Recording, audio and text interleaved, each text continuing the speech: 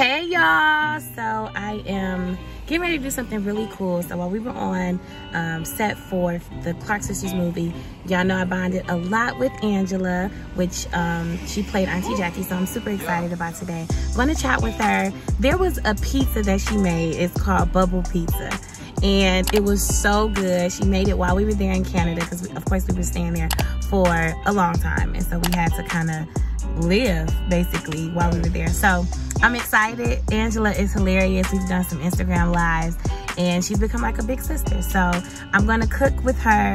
Of course, we're doing everything virtually. So we're gonna do it on like a Zoom or whatever, and you'll see. Of course, we'll have girl talk over it and all that good stuff. So this is gonna be fun. I'm totally chill. It's a beautiful day today, and let's do it. Okay, I'm going into the store now to go and get the items that she gave me to get. All right.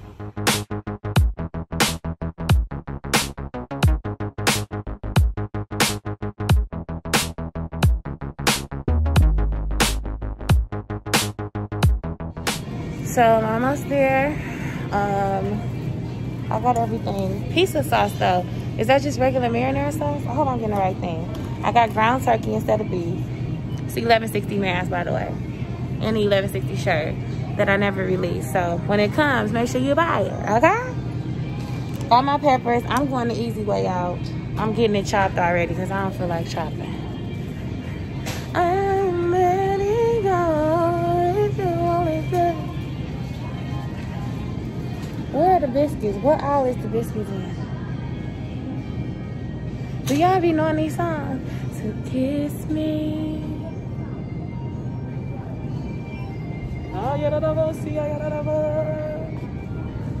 Okay, I made it home. Currently watching Boys in the Hood. So sad when Ricky died. It breaks my heart, okay? Anyways, I have already started eating the pepperonis, and I shouldn't have. So, really good. So I'm getting ready, FaceTime. And we about to start. I got everything. Cheddar, mozzarella. I got some grape juice too. Let me just move this stuff out the way. Hold on, y'all. I got my ground turkey. I had to FaceTime Ange while I was getting the stuff. I have chopped onions so that I don't have to chop it personally, but she told me I gotta saute this. So I'll probably saute this stuff before I call her, actually. And then she can tell me everything else to do. This I don't need for the recipe. Those are my red grapes. Are y'all addicted to red grapes? I have a challenge. This is what she told me to get. Pillsbury butter. She said it. Butter tasting Pillsbury biscuits. I was about to pick up the breakfast biscuits and croissants and everything that wasn't right. So the meal would have been wrong. But I got that. I'm gonna set this up cute for y'all to see.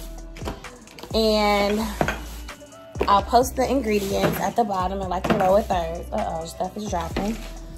She specifically said get pizza sauce. So I FaceTimed her and I was like, hey, Ange, I'm getting ready to get some pasta sauce. She said, no, get pizza sauce. So it was one brand that was called Rao, you give it. It was R-A-O or Prego. We know Prego. I felt better about that one, so I got this. And she said get pizza sauce. Don't get pasta sauce or marinara sauce, pizza sauce. So I got that.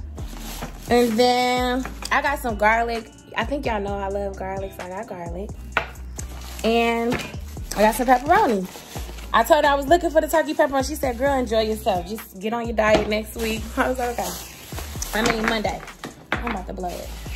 In a couple days, start fresh. So I have everything. There you have it. My computer. And we're about to call Ange. All right? Let's get it. Take your temperature. Make sure you don't have anything. I had this, y'all, when they came to the house the other day. I'm doing good, 97. God is good. He's a healer. He's doing a great job. Praise God for my big brother, Ivy, and his awesome prayer. Praise God. All right, here we go. I'm gonna start sauteing this stuff.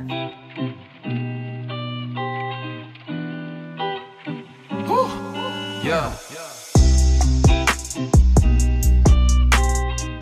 Hey y'all, okay, so I just washed my hands.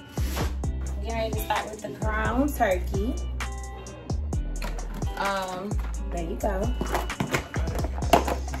And I like mine's good, and I'm going to season it on this board first before I put it in the thing.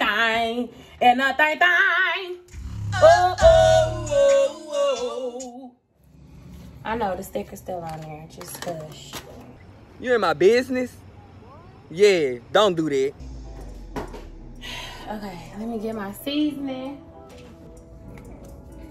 So, before Nana passed away, God, that's so strange saying that. I can't believe my Nana's gone. Anyways, before she passed away, she bought me this oven, this Wolfgang Puck pressure oven, and it literally can cook things like half of the ordinary time or the original time. So I'm making a mess. I know y'all probably do things differently. Just let me do what I'm doing.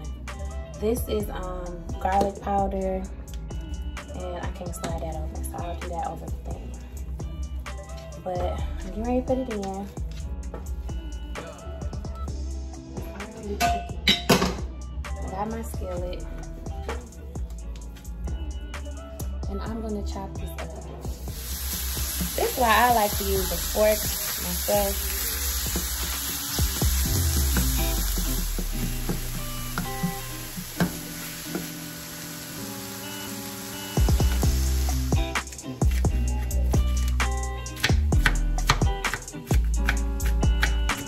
Chop that up a little bit more. I did. It looks good. Yay!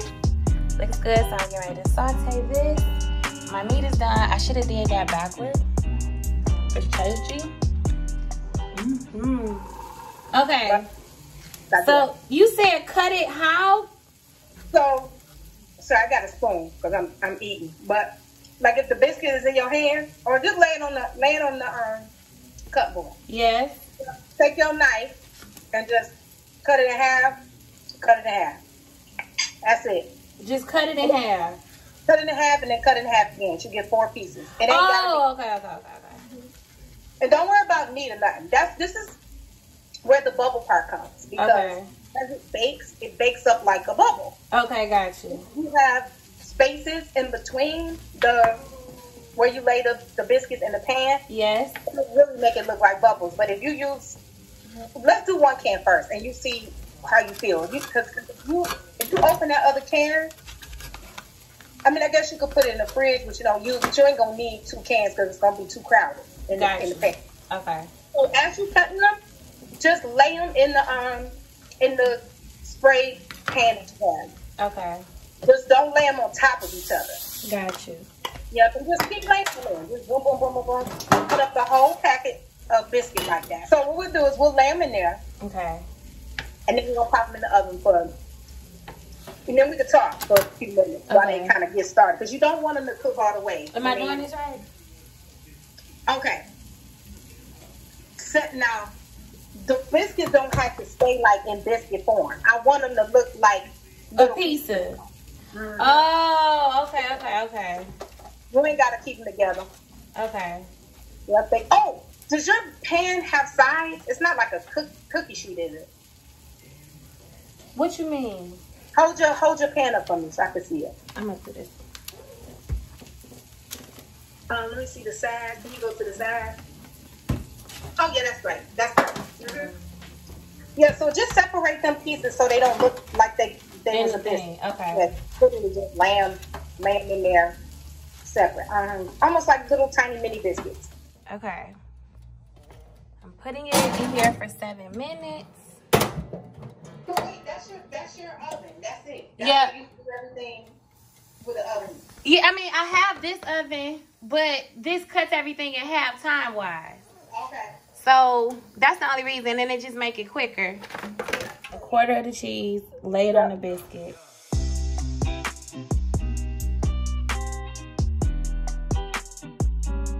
Okay. So now, to me, the best part, you're going to take your skillet You maybe have a spatula too, so you can scrape that thing. Be careful, don't splash it all over your shirt because it could splash. Wait, hold on. Where the pizza sauce? I Put that pizza sauce in there sometime. I was confused. So put the pizza sauce in here.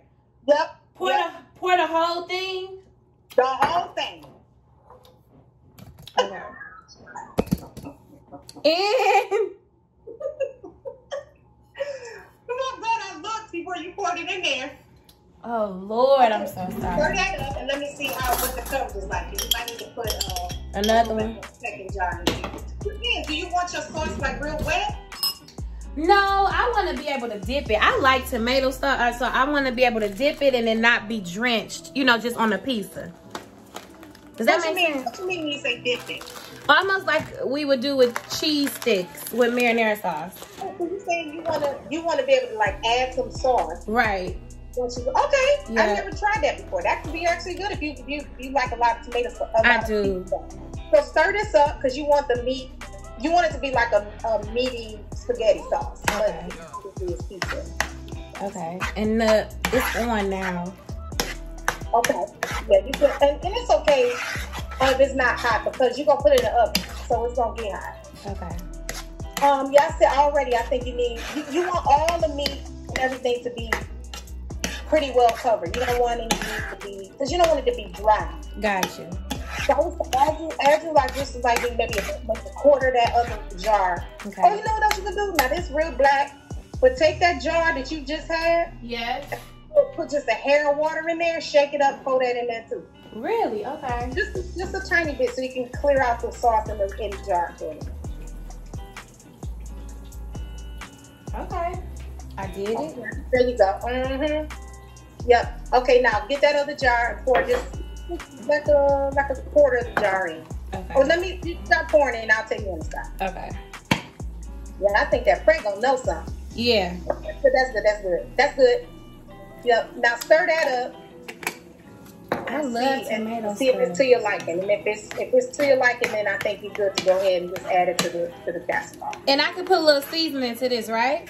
Yep, you can put a little Italian seasoning, oregano, basil, Oh. whatever you like. To make it taste kind of Italian. That was terrible. Now hold on, daughter, with this salt. Sorry. I know I like salt. I forgot to put my garlic. I'm sorry. I want to put some garlic in there. Ooh-wee. I love garlic in. Me too. Well, I've never tried that. That's actually, I can do it next time I make it. I'm gonna do that too. I'm so sorry. That's so greedy. Here I come telling you to show me how to make something, and I'm already adding stuff. But you know what? But that's how I came to my recipe that I do. Right. Like I just started doing it the way I wanted to do. I got you. Oh, you said pour some more of this in here. You tell me when to stop? Keep going. Yeah, I'll tell you. Okay. That's good. Now go on and make sure that's fully stirred up. So, Ange, you moved to New York. How old were you when you moved to New York? Fast questions. I want like hot potato questions. Okay, cool. I got to do that. I was 26. Why'd you move there? Because I wanted to be on Broadway, and I just knew New York was for me. The energy, the spirit, the pace, it was for me. Are your dreams coming alive?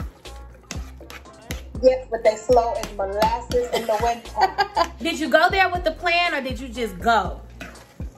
I went with as much of a plan as I could have because I really didn't know anything. I knew a few people, but I had a couple of basic things I should know, and then I just kind of winged it the rest and just learned as I went. Did you ever think about going back home? No. Really? Absolutely not. Why? Well, ma'am, Pam. I mean, not that anything's wrong with Detroit. I just felt like I had lived as much. Girl, that garlic is going to wear your breath down to the ground. You caught me. Put it in there. Enjoy your garlic. It looks delicious.